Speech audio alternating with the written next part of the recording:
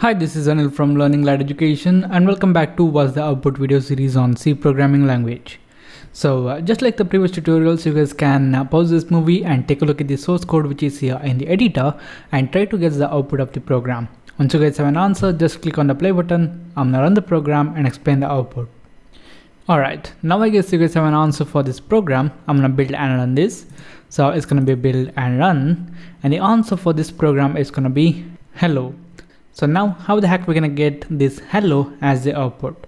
So here if you look at this source code, first we have our if statement, and in the condition part we have the not logical operator and then the printf function, and inside this printf function we are printing hello.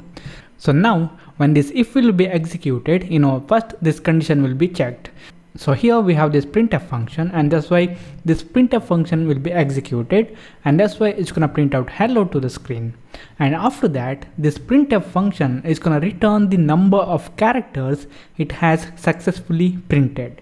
So here it has printed HELLO 5 characters. So this printf function is gonna return a value of 5, and then in C, 0 is considered as false and any non-zero value is considered as true. So here we have not and then the 5. So 5 is considered as true, and since we are using that 5 with this not operator, it's gonna become false.